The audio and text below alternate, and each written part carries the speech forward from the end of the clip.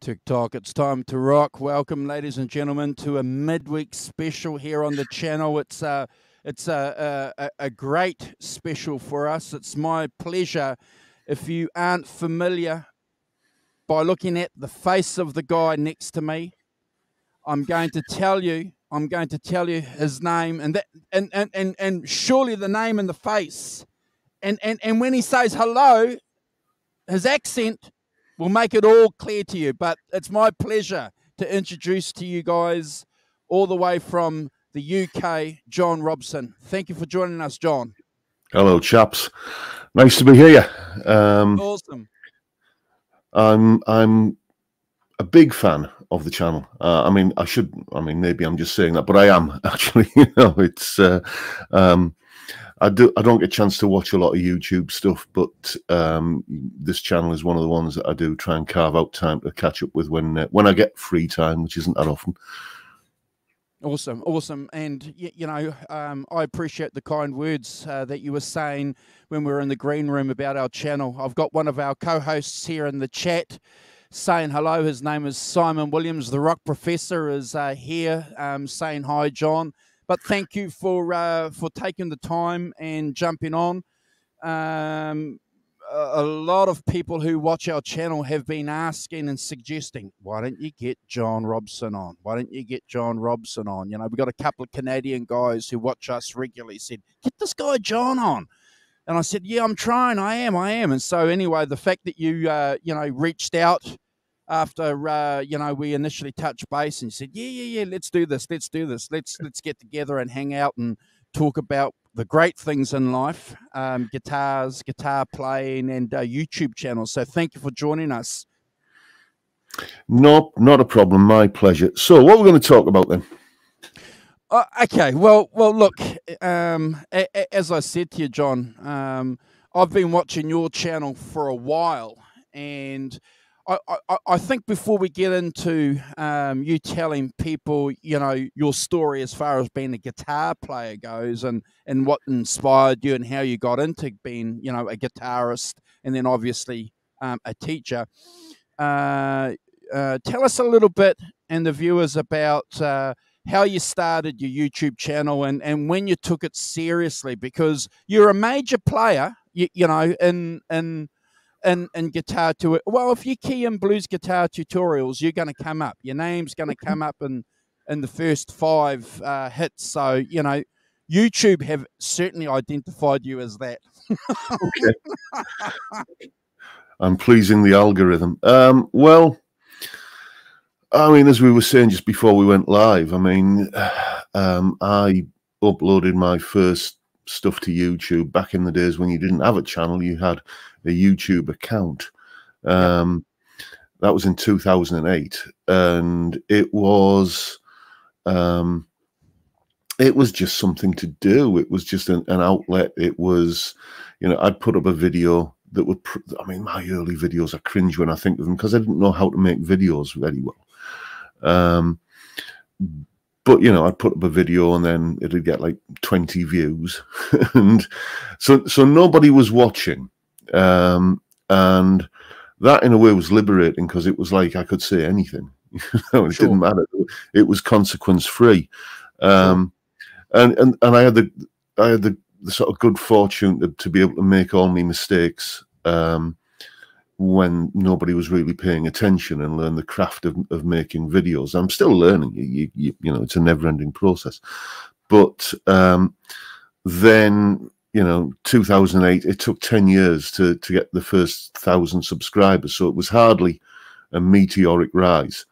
And then I just did one video that, for whatever reason, just kind of tipped things and flipped the coin. And suddenly I went from like 300 subscribers that had taken me 10 years to get to 1,000 subscribers in a week, and boom, suddenly I'm monetized, and there's a paycheck coming from YouTube. And I thought, okay, time to start taking this a bit seriously then, and kind of, you know, put a bit of thought into the videos. And again, it was, I was blundering along in the dark, making mistakes, but, you know, you hopefully learning from them. And since 2018, it's been just sort of steady away. And then I was doing 2 videos a week until we had the whole pandemic thing. And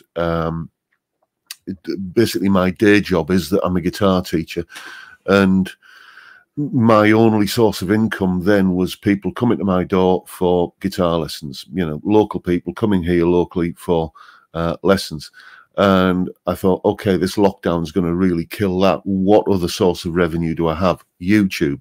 So I went from 2 videos a week to doing what I think I do, Monday, Tuesday, Wednesday, Thursday, live stream on a Friday, and a Sunday video. So 2 videos a week to that many. And then it just kind of, you know, it's become this this thing that's snowballed, and I'm having a massive amount of fun doing it. Yeah. Look, I got to agree with you too. When Simon and I, the Rock Professor, took over from doing the show with Carl and I, you know, it took us 3 or 4 years to get to 1,000 subscribers. And clearly, you know, one of the key things that we can always offer, you know, John and I, from our own perspectives, is that, you know, getting to 1,000 is hard work. Getting to 1,000 is going to, but obviously, if you've got good content and you're doing things right, and YouTube like what you're doing, certainly there's something, as John said earlier, in the algorithms. If they like it, they're pushing your videos, because, you know, we went from 1,000 subscribers, John, and then, you know, to in 2 months picked up 2,000 subscribers. So it's just phenomenal. And, you know, it's hard work, because obviously the people that watch us too, John, shared our channel on their social media accounts. And one other thing too that I'll always ask and remind people, if they want to build a channel, ask people to subscribe. Yeah. Don't be scared to say please subscribe to our channel. Yeah. I mean, when you're getting, I mean, the people I consider the real big players, people like, I mean, to pluck a name out of thin air, Rick Beato, yeah. He always, at the end of every video, he's touting for subscribers. So if it's okay for someone of that stature to do it, then, you know, just crack on and do it. Yeah. And you know, one thing though that I've got to say, if you guys aren't familiar with John's channel, go and have a look at his videos. John hasn't changed. John, you know, the technical side of his videos clearly has, you know, and that's one thing that we have to do a little bit on our channel, John. You know, we just have to get a better computer so we can do some editing and stuff like that, because the computer I've got just won't do that. At the moment, we just live stream, but you know, being able to do some editing and some stuff like that certainly is going to enhance your brand. But you know, I've got to be honest, John. You know, you haven't changed. You've got that that mate that we all know kind of personality. Of genuineness. So, you know, good on you for keeping and continuing to cultivate that. No, it's not cultivated. It's just I turn on the camera and I just talk like I'm talking to, I can't remember who it was who said it, but I remember hearing this piece of advice. I can't remember who it was said by or who it was said to, but it was, you know, don't act like act like you're talking to 10,000 people. Act like you're talking to one person, and that's correct. Just that yep. Sort of resonated with. I did have a little bit of a sort of tiny little foray into the world of broadcasting before this, though. I used to host a show on a tiny little community radio station in Redcar, where I live, and I think, again, just the experience of that stood me in good stead. Like, you know, being able to kind of. I mean, I swear like a sailor when I'm not when I'm not on YouTube. But you know, it's you have to have that well, if you want to keep your videos monetized, you have to have that filter there that just kicks in automatically, so you can be genuine and act normally, but without the profanity. So that's about the only affectation that I would say I do for YouTube. And you know, I've accidentally slept a couple of times with a couple of swear words, but we generally try not to on our channel. And I'll tell you why, John. The main reason why we decided that we wouldn't do that is because we wanted to take seriously what we do. So if we were offering an organic fan's perspective on the Beano album, and people are going to use that and your channel and your opinions, what you offer on your channel in the future as reference material, and you're there giving it so in a digital form, well, you know, what's the point in carrying on like you're in the workshop, you know, talking to your mates. So and you want, I want family members to be able to watch my videos too, that know me and go, oh yeah, you know. And I'm sure the same thing with you too, John. You know, you want people to watch you and actually, you know, not be too upset by all the carrying on that you would do normally with a couple of mates down at the pub. Yep. Yeah, I mean, a fair proportion of my student base are, you know, kids, you know, sort of adolescents. So it's you've got to kind of think of that if they're, you know, if they're saying, if they're watching me on YouTube and I come out with a string of effing and jeffing, and their parents, what is your guitar teacher saying? So, but it's rock and roll, Mum. It's rock and roll. No, it's not.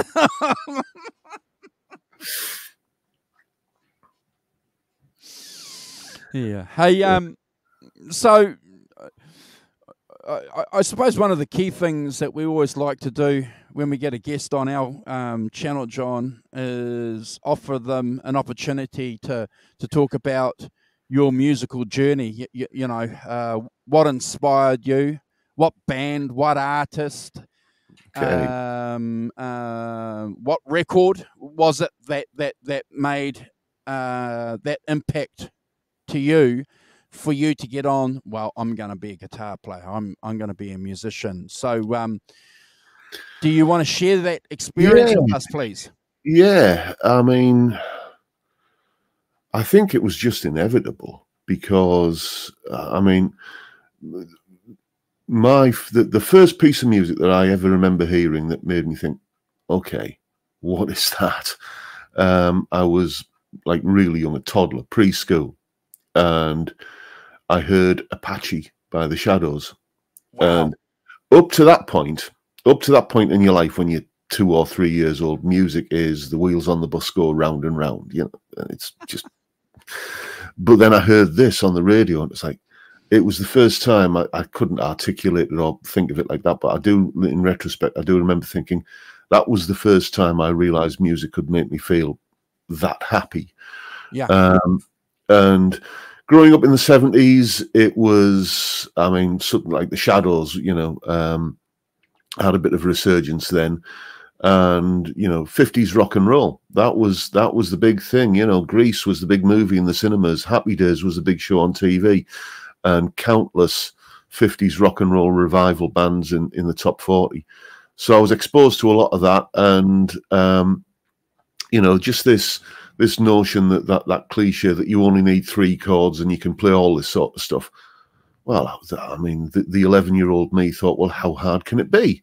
You know, so I got my first guitar from my mother's mail order catalogue, and set about learning how to play Johnny B. Good and all the kind of rock and roll hits. And then you're only kind of this far away from blues, you know, so via probably from Fats Domino. I'll tell you one that was a big one for me was, I mean, this one single really did spark a bit of a thing for me. The Stray Cats Strut. It was the first time I'd heard, you know, kind of jazz chords played like that, and that sounded like kind of exciting and exotic. And the B-side, if you're not aware of it, check out the B-side of Stray Cat Strut. It's a live blues jam from a concert they did at Newcastle City Hall. It's called Drink the Bottle Down. And Brian Setzer is absolutely playing out of his skin on that. And just factor in the fact that, you know, when he's playing guitar like that on this 6 or 7 minute blues thing, he's 22 years old. Correct. Yeah. And are you familiar with the track? Yes, I'm familiar with the Stray Cats. In fact, I just brought a cheap Court Yorktown.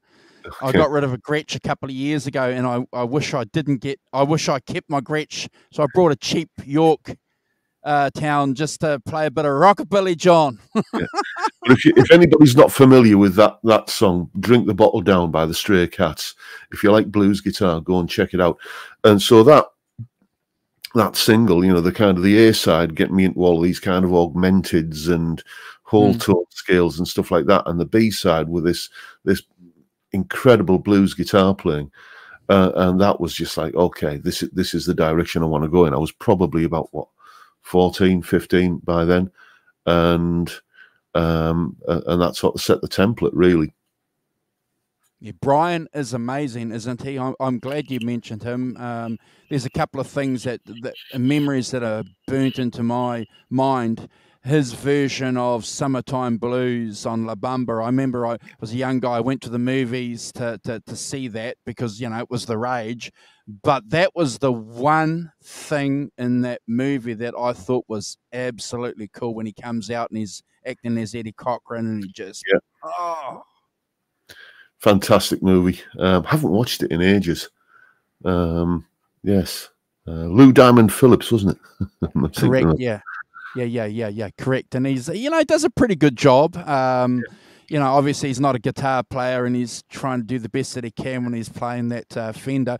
But yeah, it's interesting that you should talk about Stray Cats because they were big here in 81, 80 when I was a young guy. You know, I was around the age that you were just saying yourself, 13, 14, 15, around that, and it was phenomenal. It was something that there was nothing like it on the radio for a starter, John. All the other stuff on the radio at the time, certainly over here, was all that sort of Depeche Mode, Human League, synth pop, and you had maybe Duran Duran. Correct. Yep. But this was just it was just a guy with a double bass, a guy with a Gretsch, and a guy with a drum kit that consisted of a cymbal and a snare drum, you know.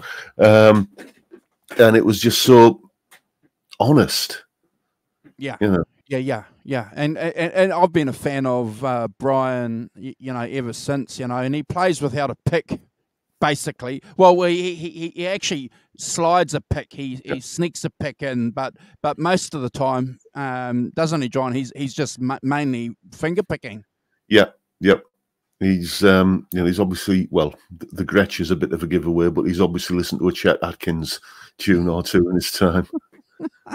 Simon said that he saw the Stray Cats supporting Dave Edmunds on their first UK tour. Did you ever get a chance to see them live, John? I didn't, unfortunately. I was of an age where, you know, parental control being what it was, I wasn't allowed to go to those kind of rowdy rock and roll kind of shows, and so I never got the chance to go and see them. Wish I had, but you know, hey, there's bigger things to regret in life. Yeah. So how did you get? You know, what were the steps for you to get into? You know, we were just talking off air before we went live about this album here. If you guys aren't familiar with it, we've already ranked this album on the channel. It's the second album, A Hard Road by John Mayall. I'm fascinated because I'm very familiar with your synopsis on this album. You did a couple of videos on Peter Green and why you think this album is a standout. Peter Green is very, very close to a lot of the things that we do on this channel. Can you share with us, John, please, your experience and your synopsis on this album and Peter Green, because I think it's fascinating the connections that you've Well, made.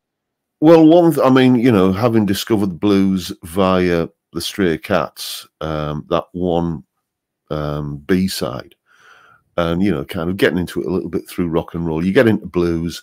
The one name that is unavoidable is Clapton. Sure.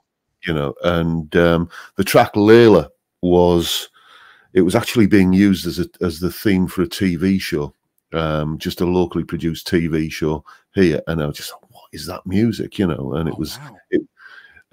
it was this thing called Layla by Eric Clapton. So you go out, you buy the Derek and the Dominoes album, get into all the blues on that, and then the whole Clapton thing. People are talking about this album he did with John Mayall and the Blues Breakers, so you go and check that out. Oh, that's pretty good. So then you go and check out more John Mayall stuff, and that was the next album that I found.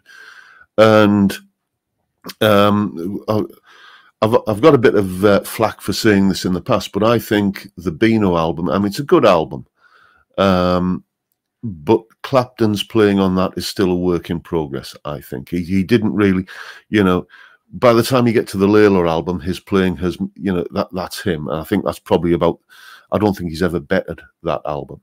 But you listen to A Hard Road and suddenly you realize that there's this guy, Peter Green, and he's playing on, I mean, the supernatural, for example, and Someday After a While, and You Don't Love Me, and just all of these fantastic tracks, and he's playing just from a technical ability and from a phrasing point of view and note choice and everything. He was at that point the kind of player that Clapton would later become, but I don't think Eric had got there yet. And for all of the people who think that Peter Green is all about kind of the slow, well chosen, sparsely populated notes, and just have a listen to the Stumble. He's absolutely tearing it up on there. So he had the kind of for the time, he had the speedy chops that were pretty much unparalleled at the time. I'm not going to, by today's standards, you wouldn't call it shredding, but by the standards of mid to late 60s, it was streets ahead. And I just think it's a stronger album. It's just a great album, and I'll never ever tire of hearing it. And the only thing, and I have to say this, and this is something that again I'll probably get some flack for, Peter Green's guitar playing on that album it's worth listening to the album for, and the price you have to pay is John Mayall's vocals, because it's just, I really struggle with John Mayall's voice a lot of the time. You're not alone. You're not alone on that, because we've ranked this album and we've ranked the Beano album, and we've spoken about the Beano album on at least half a dozen shows, John. And I am outspoken on John Mayall's vocals too. It's a harsh listen.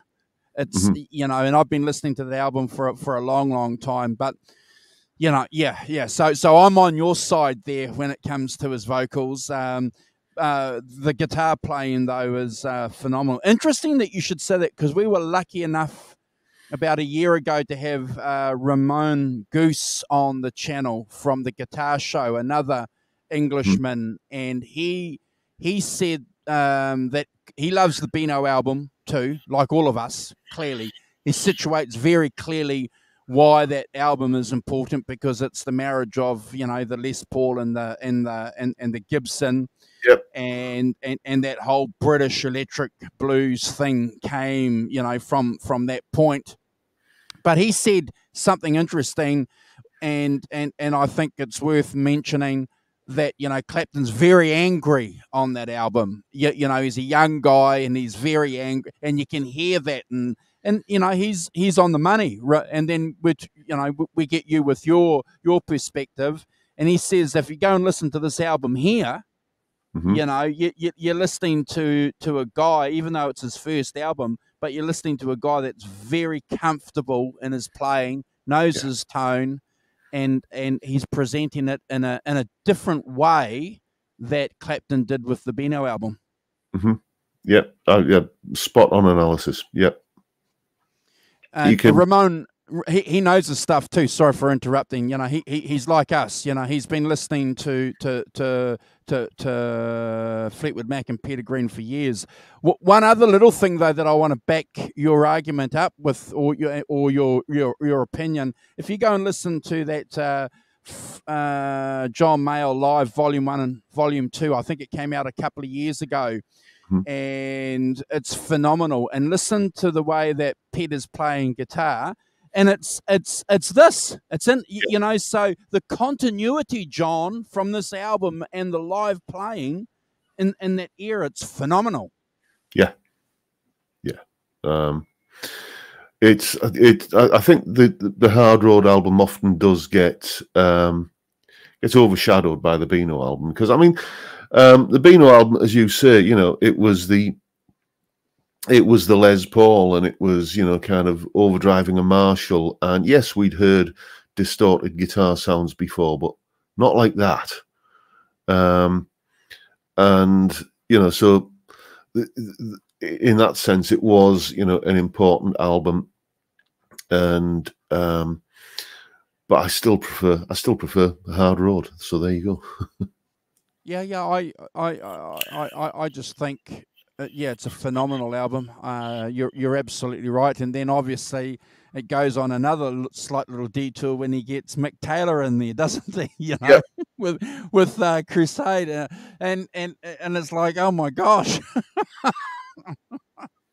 can it get any better? You know, yeah. So phenomenal work though. One of the great things about John Mayall, it's his spotting of talent, isn't it?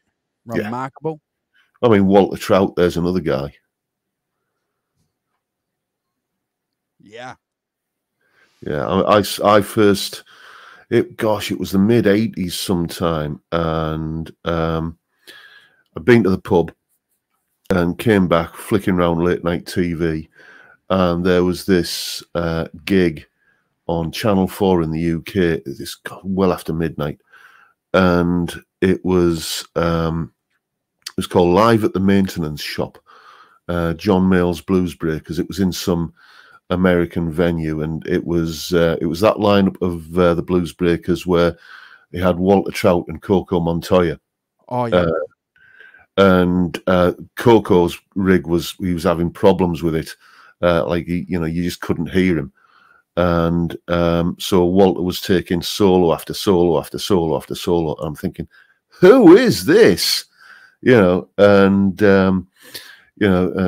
unfortunately, Mayall kind of at some point in the evening's proceedings introduces Walter Trout as the guitar player. So that's a name to watch out for. And then, not long after that, Life in the Jungle, that his first album comes out. So I was all over that like a rash. Fantastic stuff. I mean, again, when he's just one of those players, that the kind of player that I love, where when you analyze what he's doing, which I do, that's my job. You think, well, that's really simple. Okay, he's playing it with a bit of fire and a bit of flash, but it's just accessible pentatonic, kind of licks that anyone can get their fingers around. But it's just the way he plays them, his phrasing, his whole kind of playing for the song, kind of way of doing it. He's incredible guitar player. Awesome. Guys, if anybody is going to be watching this show on replay, I'll attach John's YouTube channel somewhere on this video for you to go and check out. One of the key things that obviously John does on his channel is that he offers really, really good lessons for people from any kind of experience to get involved. And one of the great things, John, I think about a great guitar teacher is just the ability to cut through the waffle and just present and get to it, and just present it in a form that's easily digestible. Now that works for me. I've learned a lot of stuff watching your videos. So I'm probably jumping the gun a little bit here because we're not talking about how you got into, but we'll come back to it. How your professional gigging stuff, but the way that you present your lessons, was this something that you thought about how you were going to do, or was it just something that naturally came to you, that this is something that you've just done? Well, I mean, it goes back to of how I learned it. When I learned about scales and chord construction and harmony and sort of stuff like that, I learned it by figuring it out on the neck. And it was like, okay, so if I add that note, and that note is 4 frets above that note, and then okay, and so then we add that note 2 frets under that note. That's the way I kind of figured it out. I wasn't aware of terms like perfect fifth and flattened fifth and major third and stuff like. It was like, how many frets away from this note is that note, and how do I add that in? Okay. And that was the way I made sense of it. And it was later on that I discovered all the kind of textbook terminology that describes that sort of stuff. So if that way made sense to me, because a lot of people tend to kind of teach it and okay, and this is a major third and that is a flattened fifth, and learn to recognize it. No, okay, tell people what that these notes are this far apart, or these 2 chords are that far apart, or whatever, and then get them using it, and then say, okay, by the way, that's called, and so don't start off with the jargon and then try to demystify the jargon. Start off with the practical use of it, and then kind of say, oh, and by the way, there's this name that we give that. That's the way I've tried to kind of organize things. Essentially, I learned it. Isn't it interesting being a guitar teacher? I've spoken to a couple of them over the years, and so you get this guy that comes along, John, and he says, "I want you to teach me Wipeout." Yeah, he doesn't want to know he wants to be able to, by the end of the week, play Wipeout. So you'll sit there and you'll show him how to play Wipeout. Would you do that? Yeah, well, I take the view that the customer is paying me, so I will. When you get a student like that is kind of, I want to learn this one piece, and I don't want to go through all of the kind of the preamble that gets me there. So you'll start off showing them the piece, and then inevitably there'll be some technical thing that they can't do, like they can't play the bar chord, or they can't stretch their fingers to reach this note that's part of the riff or something.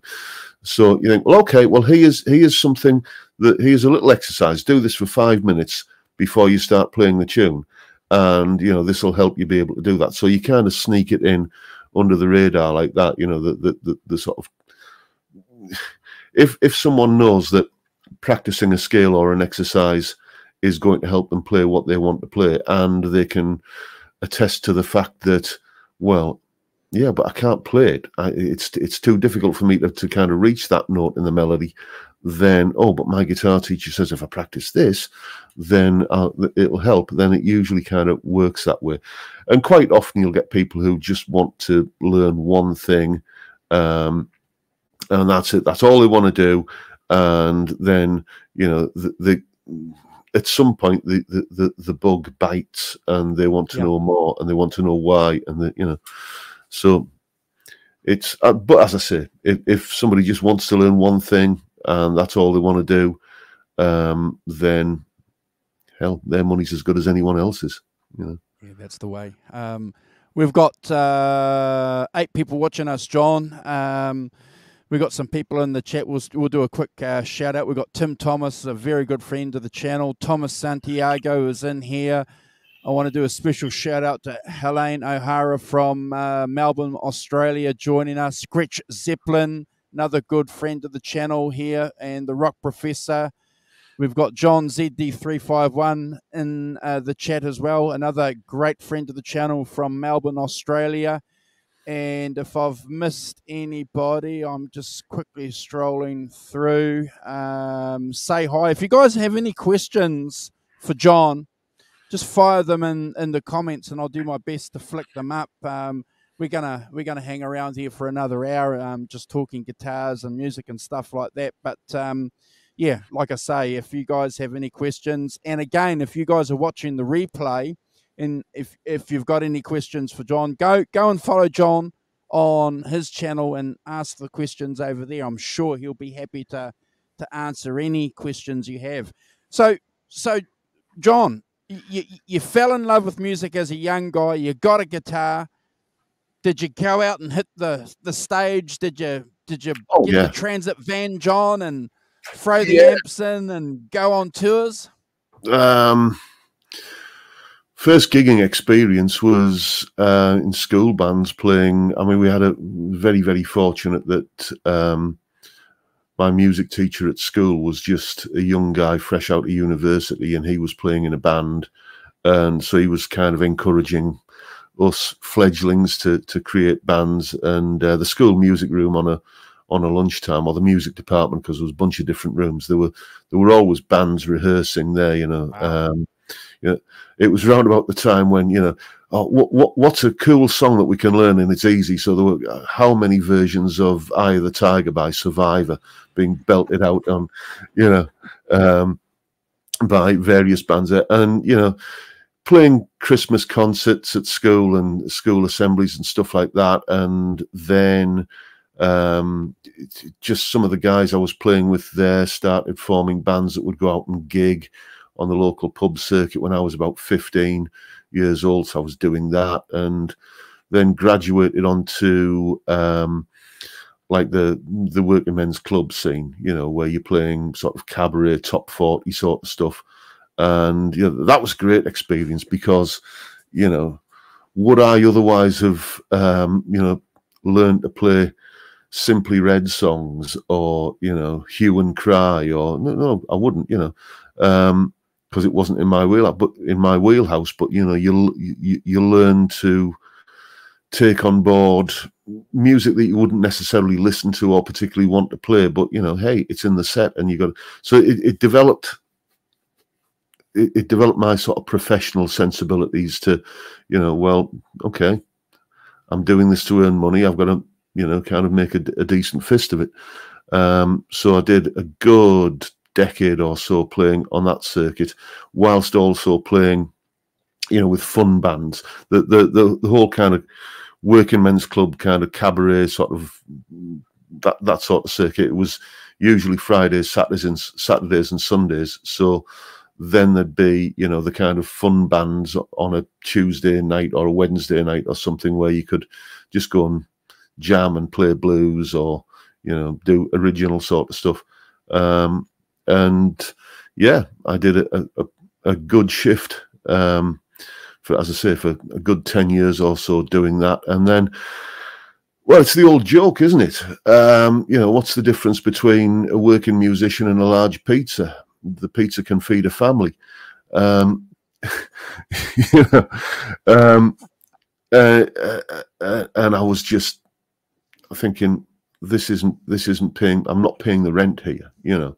So I put a little advert in the local free newspaper, guitar lessons, just to try and get some regular kind of income coming in. Thinking that'll do as a sideline, but gradually it sort of took over.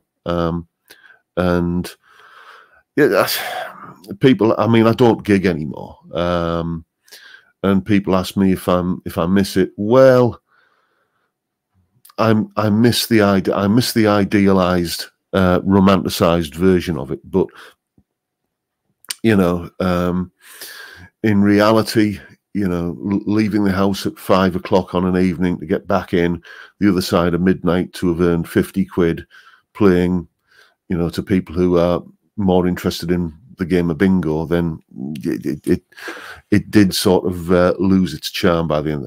I enjoyed it, and I'm glad I did it, but it's a box that I've ticked, and I'm doing other things now, you know.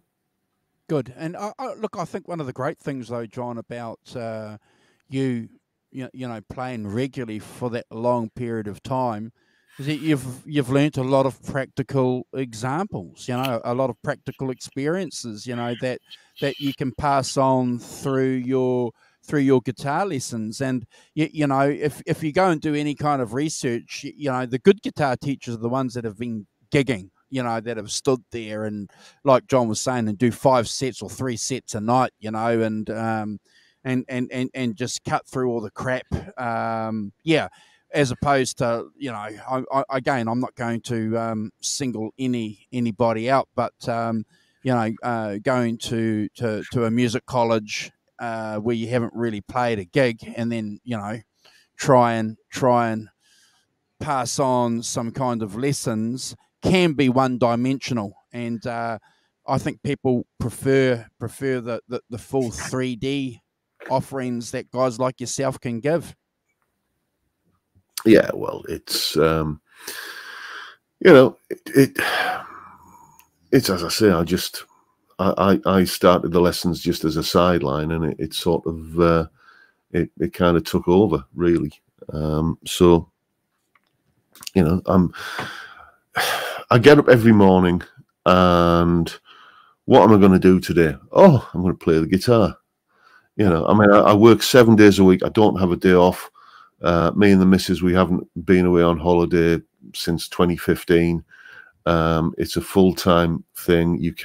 I can't take my foot off the gas at all. But, you know, I'm not complaining. I love what I do, and it's just the best job in the world, really. Yeah, I've got to kind of stick up for guys that play in bands that do a regular kind of circuit. I've mentioned this before on this channel. You know, when I was 19 years old, I was friends with a guy, and we were having a couple of beers at his place, and he had all this money. He had these shoe boxes, 3 shoe boxes filled, John, with $5 and $10 bills, and we're saying, how did, you know, where did you get this money from? This is a true story. And anyway, we found out that he was a drummer, but he never told us for 4 years that he was a drummer, because he was a drummer in a dance band at the Cosmopolitan Club on a Saturday night, where they would go and put the talcum powder out on the floor, and he'd sit there. And he was a good drummer, but he wouldn't tell anybody that, because, you know, there was this so-called stigma around it. But we looked at him, John, and we said, man, we don't give a damn. Mate, you're getting paid. Look at all this money, bro. Who cares? Oh, I mean, you know, just thinking back to, I won't name the band, but there was an absolutely awful country band that I was in for a couple of years in the mid-90s, and it was just dismal. Not because of the music, because, you know, I don't mind a bit of country music, but just the guy who was like running the band, he was insisting that he did all the backing tracks, and he, you know, because it was basically me on guitar and him on bass and a girl singer, and everything else was sequenced. And, you know, he just could not put backing tracks together. Like, you know, I mean, we used to do what was it? Lucille, the old Kenny Rogers song, and which, if you're familiar with that song, it's a waltz. It's in 3/4. Well, he'd put a 4/4 backing track together with it, and then, you know, and it just never sounded right because the snare drum was landing in the wrong place, and all kinds of stuff like that. And I hated it. But you know what? It was one of the.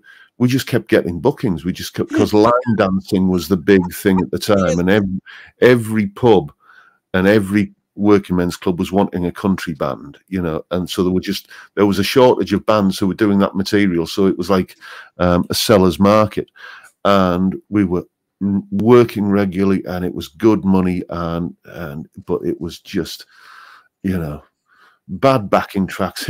This guy actually as well, he was an opera singer. He was a trained opera, so you know, and he was trying to kind of tone down the opera kind of vibe to his voice. But when you've got, you know, somebody that sounds like Luciano Pavarotti trying to sing "Achy Breaky Heart," you know,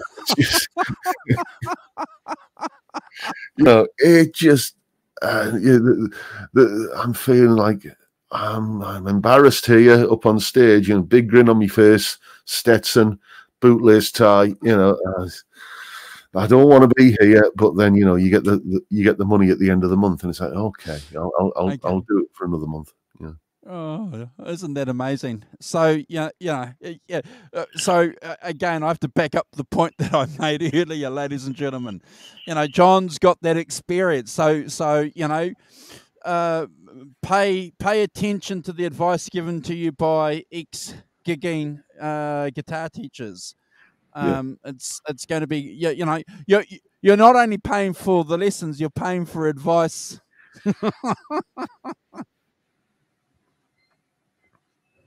John, so one of the things at the top of the show that we spoke about was, and off air, was the fact that, and one of the great things about your channel too is that you take every opportunity you can to push and get people into playing guitars. And if budget is a consideration for people, well, you know, there's options available for people. In fact, you know, I've seen a lot of your videos where you'll go on the major chains websites and you'll highlight guitars and you'll talk about guitars and you'll point out why this guitar from your experience might be a better buy as opposed to this guitar, what you could do to this guitar. So, you know, that's one of the great things that you do as well. Well, yeah, I mean, you're of a similar vintage to me, so you no doubt remember the awful instruments that, you know, were the only guitars you could afford back in the late 70s when we started playing then. And, you know, even as I mean, I can remember a change in the early 90s. I think it was 93 when Yamaha brought out the first Pacifica 112. Where suddenly overnight, you know, it was not acceptable to pay £200 for a guitar made of plywood. Because before then, you know, it was, if you were buying a guitar that was 200 quid or less, it was going to be made of plywood, and it was going to have horrible pickups, and it was going to slice your fingers on the fret ends. And that was just the stuff that you had to deal with. And that was, you know, if you don't like it, well, work harder, save up, and buy a better guitar. But, you know, with that Pacifica guitar, you know, the Yamaha changed the industry. And from then on in, really, from, say, like 93, 94 onwards, you have to work really hard to buy a bad guitar. Of course, any mass-produced product, you're always going to get a bad one slip through, and people will say, "Oh, I bought one of those and it was awful." Well, yeah, I'm sure you did, but excuse me, I'm just going to get that light up my face. Yeah. I bought one of those, it was awful. Well, yeah, but, you know, I've played awful Fenders and awful Gibsons, you know, so a bad one can slip through the net in any factory. But these days, I mean, when I first started doing guitar reviews, as I said, back in 2018, when I started taking the channel seriously, you know, I soon cottoned on to the fact that review videos were the ones that were getting me the most views. Right, okay, I need to do review videos. What's the best? What's the cheapest guitars I can get my hands on to keep a stream of review videos? So I cottoned on to Harley Benton guitars, and they have their detractors, they have their haters, but I'll defend them to the hilt. I've got two of their guitars on the wall behind me. You can see there's a black PRS copy in the corner with P90s. And the acoustic you can see there is a Harley Benton, and they're both fantastic guitars, and cheap as chips. And I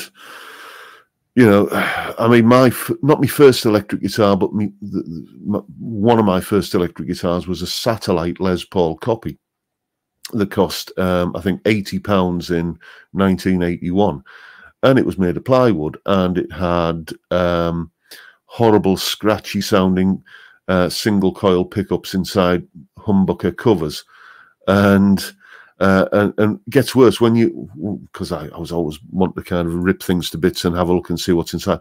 Opened the pickups up to see what was inside, and turns out when you look on the inside of those kind of fake humbucker covers, they were old Pepsi cans that had just been kind of cut into sheets and bent into the right shape.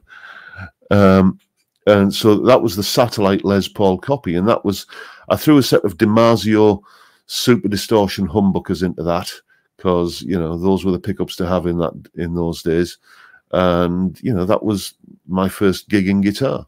It's awful guitar, but it I think when you start on a bad guitar, then or when you start on guitars like that, then they're very unforgiving. They don't let you get away with bad habits, that sort of made me a little bit less tolerant these days of beginners who turn up with like a 14-year-old kid who'll turn up with a Fender Stratocaster, and oh well, this is too difficult. Yeah, well, try doing it on the guitar I learned on Sunshine, Yeah.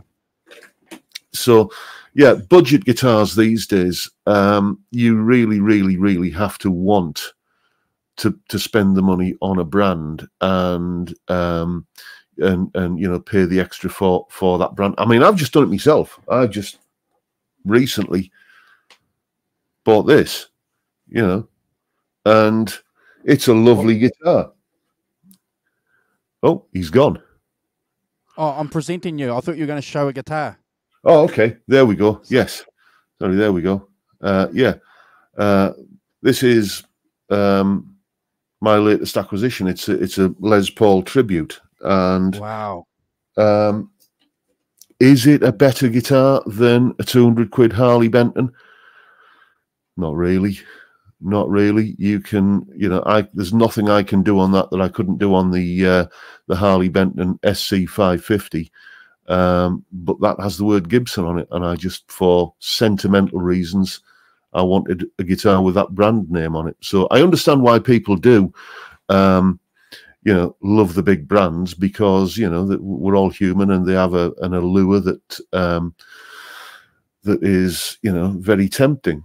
But at the same time, I'm not going to kind of say, oh, play authentic. Only a Gibson is good enough, because no, Harley Benton will do the job.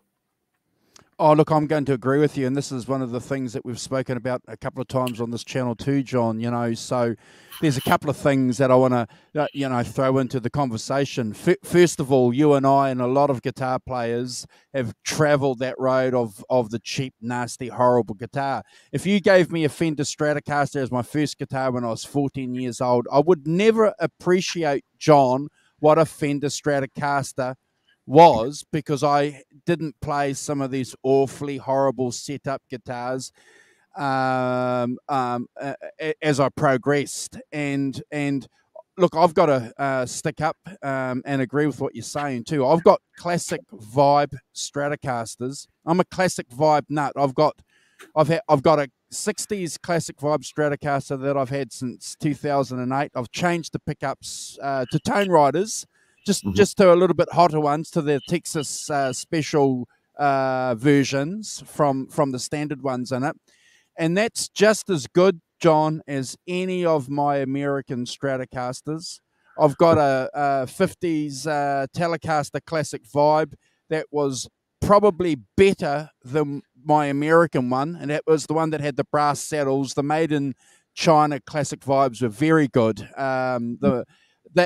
That Jaguar, made in Indonesia, Jaguar Classic Vibe. Mm-hmm. I've played Epiphone Les Pauls, and I've got the vintage brand Lemon Drop, which is the tribute to Peter Green's Les Paul. Now, do they sound and play just as good as my $4,000 Gibson Les Paul? Well, mate, there's not 10 times worth of differences between them.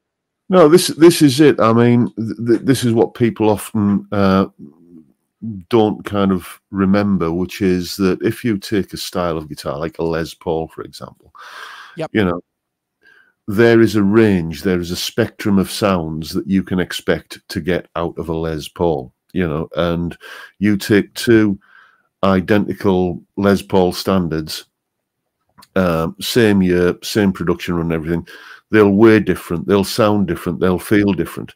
So as long as any guitar that I can that I play is in that ballpark, and I think, yeah, well, this is kind of, in that spectrum of sound, feel, kind of weight and everything, then for me it fits the bill.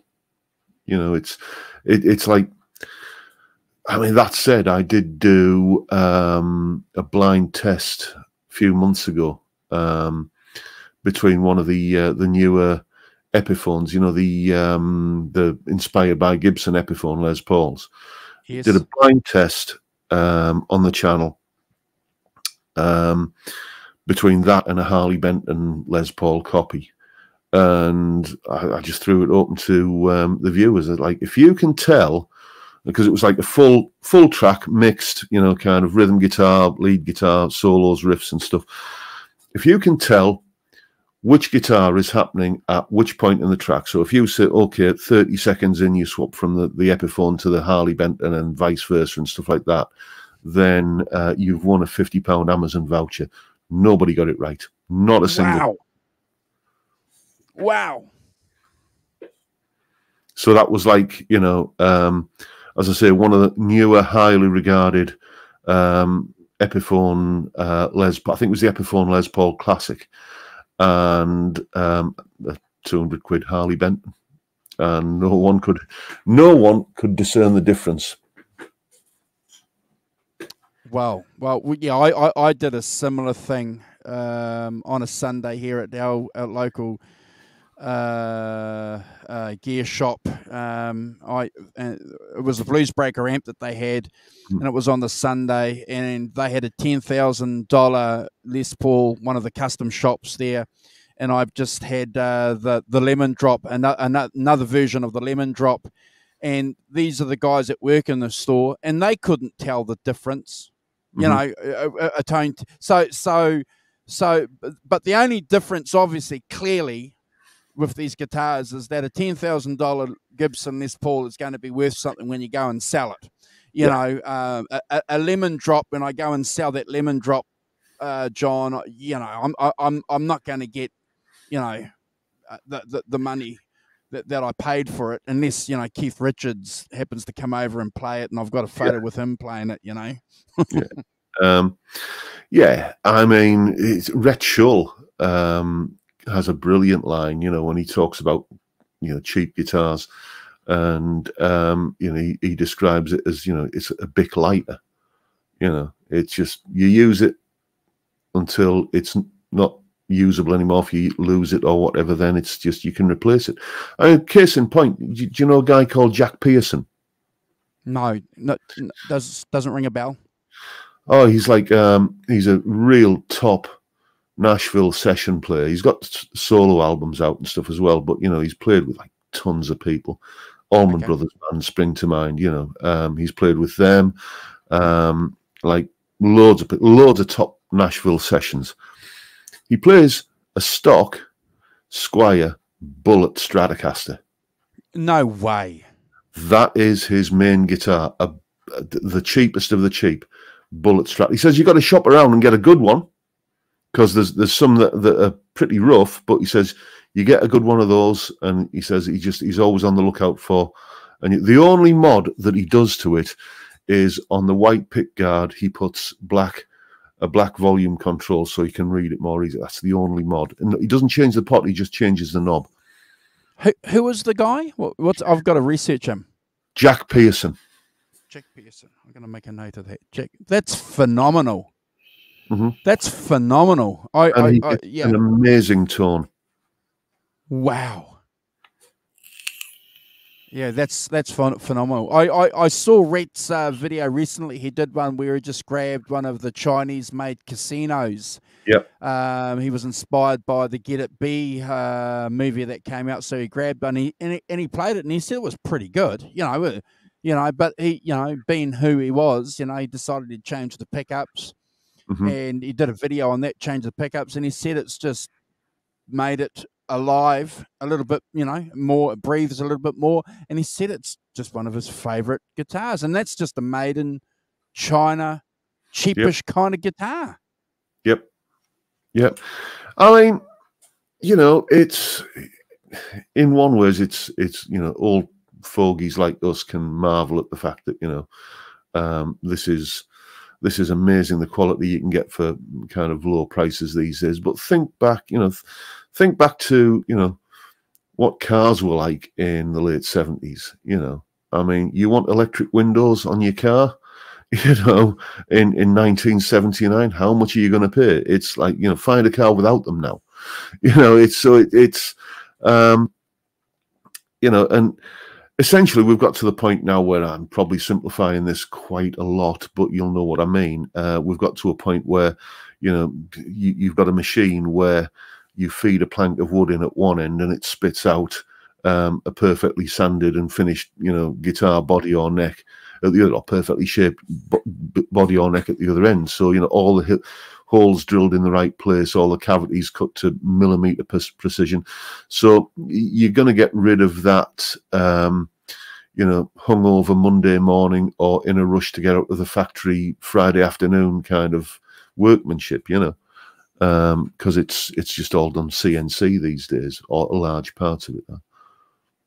Oh yeah, absolutely, and the consistency now between the guitars, it's pretty similar. But no, that's interesting. I've got to tell you too, one other little thing, and this isn't a go at Gibson. The Gibson that I got, the Les Paul, it took me 40 years, John, to get a Gibson. It took me 40 years. I got it in 2019.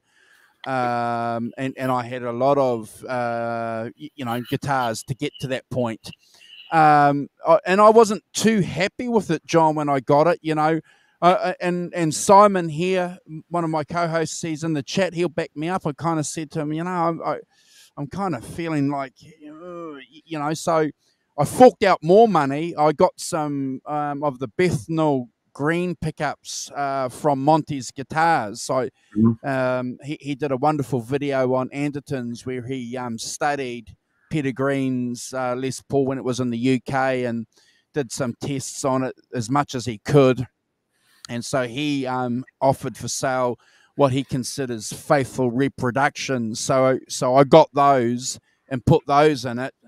And finally, John, and this is one of the great things too that you can even do with the established brand guitars, you can make some modifications to make it sound better than just that plank of wood that that it was. And that's all it was. It was a plank of wood. Put a 50s loom in it as well and change the pickups. And now it's doing everything in my ears, John, that I wanted this guitar to do when I bought it, but wasn't doing. Yeah. I mean, I sold my last Les Paul in '92 because I was broke, basically, and then I went through various Les Paul style guitars. I had Harley Bentons, I had vintage, I had what's the brand, Tanglewood, various different Les Paul style guitars, and never really connected with any of them. And then just this year, 30 years after selling my old Les Paul, I bought this tribute here, and it's a good one. It has a superpower, this guitar. Let me hold it up again. This guitar has a unique superpower. All of the Gibson haters kind of hate that word on the headstock, and all of the Gibson purists hate it because it's not a standard. So its superpower is that it can, I'm going to swear here, it can piss off the most amount of people. You know, because it's like it's, you know, and this is something that I find on YouTube as well, which is there is never a shortage of people who know how you could have spent your money better. You know, but hey, it's a lovely guitar, and it's, as I said, after 30 years, it's the Les Paul that I was waiting for. I never really got on with any of the. Yeah, enjoyed them for a while, but you know, kind of once that new guitar novelty factor has worn off, it just kind of ends up hanging on the wall. There's one behind me that's shortly for the exit, that's fallen victim to that. But I mean, this one, it's, yeah, it's, I have this, I have my signature guitar. Let me just grab that. Thank you, John. I have this one. This is #1 guitar. This is the one I play most of all. Beautiful guitar made for me by Scott Guitars UK, and real boutique instrument for. You can. I mean, I paid for this. You know, I didn't get a freebie. But if you want one of these, it's about the same sort of money as an American professional Telecaster. You know, so that's the #1 guitar, and this one here, the Les Paul, I won't hold it up again. You've seen it a couple of times. That is the #2 guitar, and then for when I want to do Stratty kind of things, this is the baby here. Wow. Larry Carlton S7. I mean, just seriously, if you pick this up and if you didn't know it was a £400 guitar, you would swear it was a two grand guitar. Absolutely stunning boutique guitar at sort of Squire kind of money. They're stunning guitars. Roasted maple locking tuners. You know, everything, all of the sensible kind of upgrades that you would want on a Strat style guitar. I absolutely love that, but it's the guitar that got me back into Strats again, actually. No problem. There's a guy in the chat called Ian Luckett saying, hi Nelson, he came to offer his support to Mr. Robson, and he's finding other people that he knows, obviously from other shows, in the chat here, hanging out with us. So thanks, Ian. If you are new to our channel, please subscribe. Hit that subscribe button before you leave, please. And everyone that subscribes to our channel, I have to remind you, if you're watching a replay, everyone who subscribes to our channel gets a subscription back. We don't ask for subscriptions without giving a subscription back. Thank you. Look, I think that's phenomenal, John, about, you know, doing that research and giving that kind of experience for people over the internet, because, you know, it's a fact of life now. When I'm going to buy something that's music related, especially, I jump on the YouTube, John, and I do some research there, because generally speaking, the guy at the music store, he doesn't know too much, or her. Generally speaking, I don't want to be too disrespectful, but I certainly do my research and listen to what guys like you say, what some of the guys around Anderton says, what Shane from In the Blues has got to say, because basically you got to be a little bit attuned to it, because it's if it is something that they think may not be up to scratch, they won't clearly say that.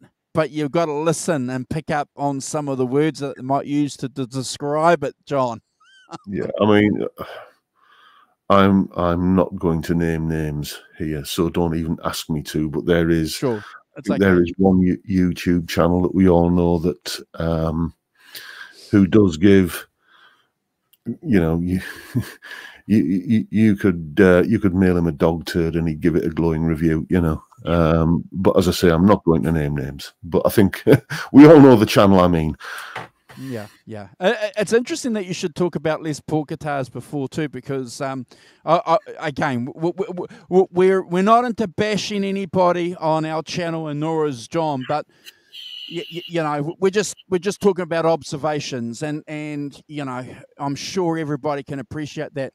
But I was watching a channel a while ago, and one of the guys was a guest, and he'd never owned a Les Paul in his life, John. Hmm. He'd always owned 80s style guitars, you know, Hmm. super strats with forward roses. Anyway, one of the co-hosts said, "Look, you got to get a Les Paul. You know, you've got to get. You know, you've got all these other guitars. You got to get a Les Paul." And one of the other co-hosts said, "Yeah, go and get it." So anyway, a couple of weeks go by. I jump on. I watch the replay. The guy goes and buys a Les Paul, but he just doesn't buy any Les Paul, John. He buys an R9, you know, which is, yeah, you know, serious money for a Les Paul. But clearly, the guy can, you know, afford it. So he's talking about this Les Paul, and he's going, "Wow." You know, he's actually had a Les Paul. He's been playing it for 3 or 4 days. He can appreciate the difference between the Les Paul as opposed to all these other guitars, which clearly there is a difference. But when you've got it at home and you're playing it, well, you know, you're going to bond with a little bit deeper. Anyway, the two co-hosts that suggested that he gets a Les Paul, one of them's got a couple of Les Pauls, and there were a couple of guys in the chat saying to the other guy, "Show us your Les Paul. Show us your Les Paul," because, you know, you're telling people to go out there and buy Les Pauls, that they're not a man unless they've got a Les Paul. Where's your Les Paul? And, you know, but clearly, you know, he didn't have one. But that was the point, you know. So at least if you're going to be offering advice, you know, on something, well, you know, back it up. And you know, clearly John does. Well, you know, it's the other thing that I've been very fortunate in is that, you know, 30 years I've been doing this job as a guitar teacher. Where has that time gone? Wow. And, you know, in that time, as I say, for a large part of that, I mean, a large part of it now is doing Zoom lessons. Okay. But that's fairly recent. But, you know, up until, say, about 5-6 years ago, it was just people coming to the house for guitar lessons, bringing a guitar with them. So I've had the chance to have just a quick play and a quick look, and maybe sometimes an extended play of a lot of different guitars. So, you know, it's when people ask me, "Well, what's this particular make of guitar?" Like, "Have you ever played?" "Oh, yeah, there was that guy a couple of years ago who brought one of those to the lesson." And, you know, so I've usually got some experience of having hands-on with a particular instrument, you know. And these days, somebody will bring a guitar to a lesson. I'll say, "You fancy a free lesson?" "You know, yeah, okay. Well, lend me your guitar so I can do a video with it." You know? Yeah, and and that's another great thing that you do as well. Gretch Zeppelin in the chat saying he found you when he was looking into the Spark amp and watched your review and stayed. Good videos. So Gretch Zeppelin, yeah, great friend of the channel. But yeah, that's one thing that I noticed that you do talk about, that, you know, you do reviews. You talk about, you know, some of your students' guitars, which is fantastic. It's a good thing to do. 30 years, John, you've been teaching guitar. Yeah, 92 I started. It was, I mean, the master plan for me was I studied marine telecoms at college. That was what I was going to do. I was going to go to sea as a radio officer in the merchant fleet. Yep. But the one fly in the ointment, the spanner in the works, was I was absolutely hopeless at Morse code. Just could not do it. So I took the electronics qualifications and went and worked in the electronics industry for 2 or 3 years, just working as a lab technician. And then in the early 90s, 91, I got there was a bit of a recession, and I kind of found myself out of work. So it was the gigging, and as I said earlier, that the sideline of teaching that was that I was relying on to pay the rent, and gradually the teaching took over. But yeah, 30 years ago was when I first put the ad in the local paper offering guitar lessons. Awesome. Do you do any guitar repairs or setups or anything like that? Is that a service that you offer, or is it just something you just do for your own guitars? Watch this space. Ah, If I can pick you up and take you on a tour, you see, this is as well as being my workspace. This is our spare bedroom. sure. We've got that kind of cupboard full of junk there.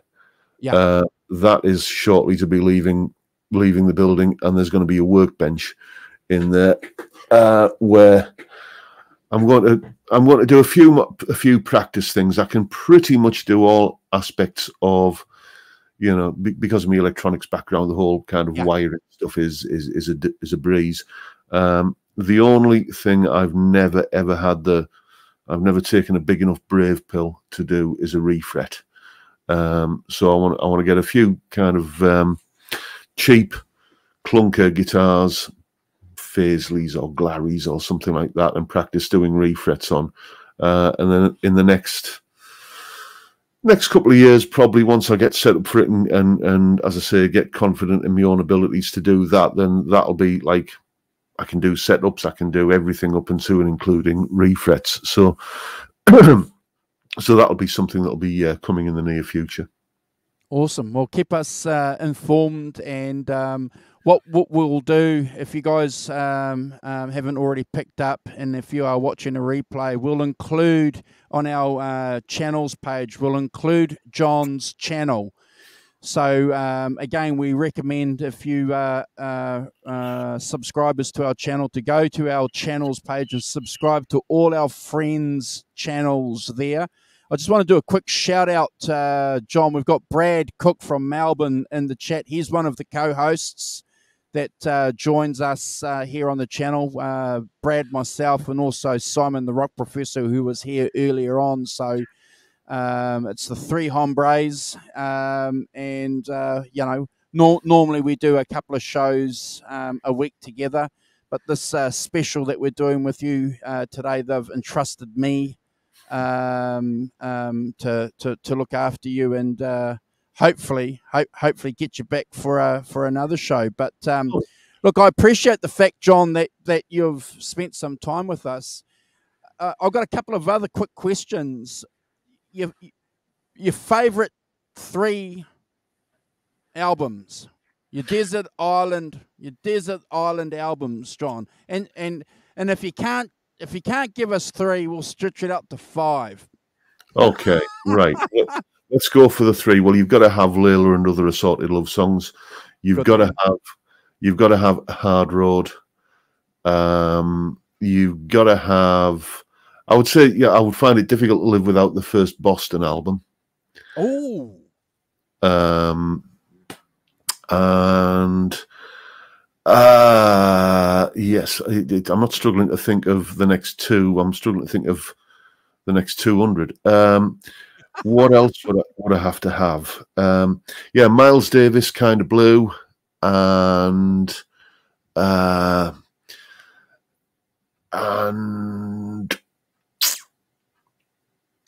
probably I would have to have Dark Side of the Moon. Oh, wow.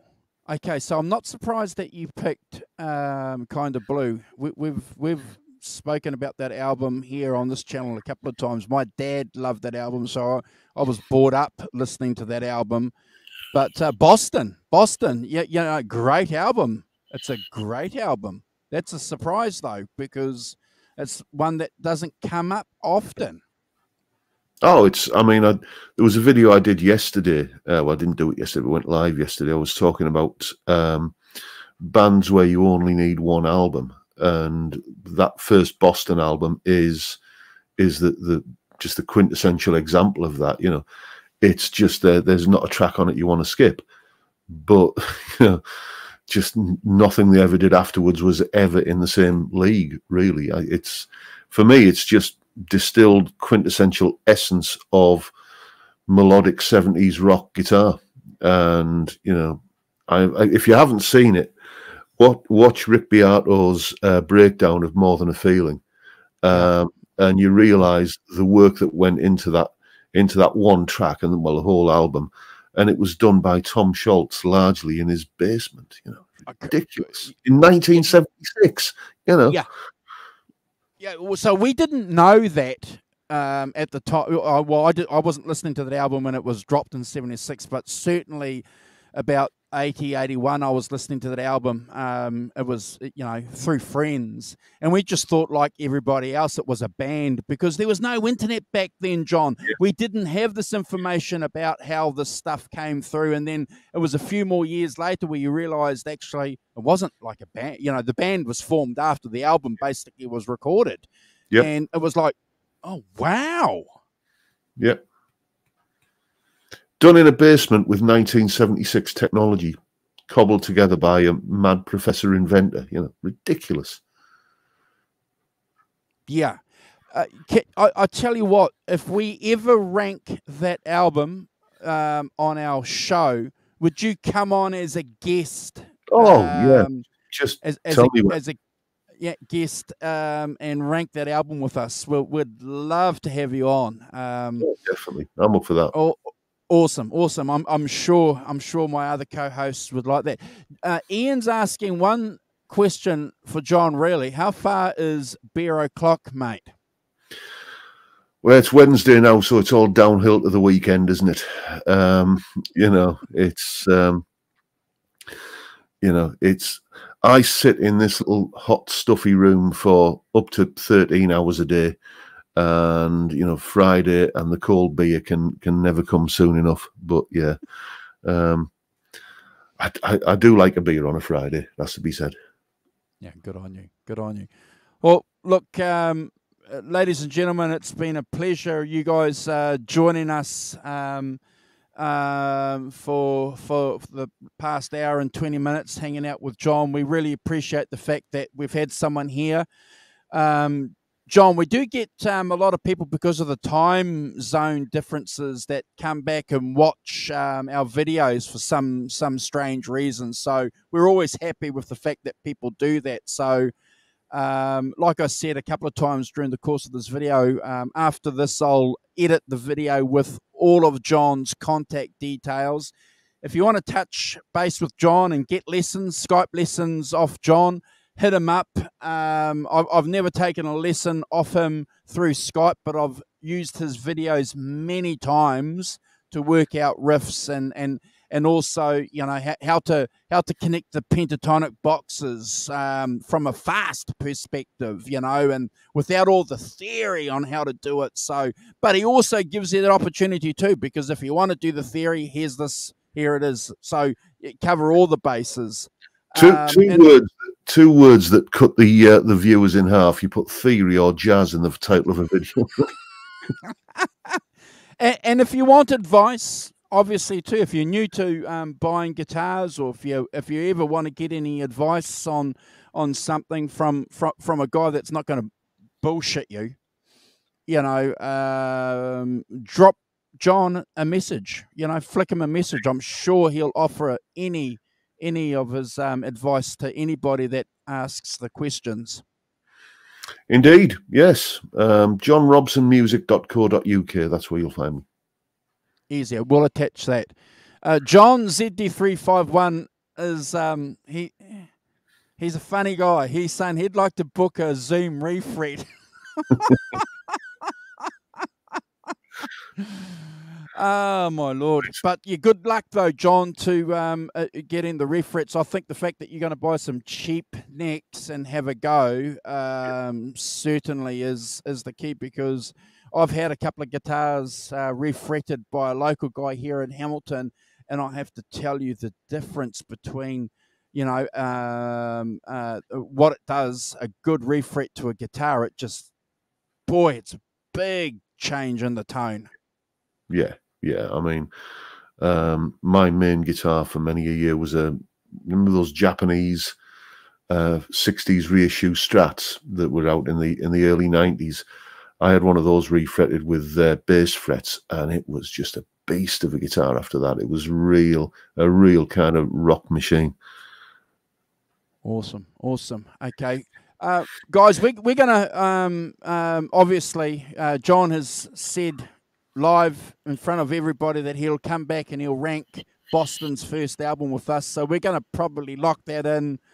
That won't be too far away. I know that John is busy. We normally do that on a Sunday here, which is Sunday morning for you, John. So that's normally when we do it. So hopefully we can pick a Sunday that you're not going to be doing anything, and would love to get you on.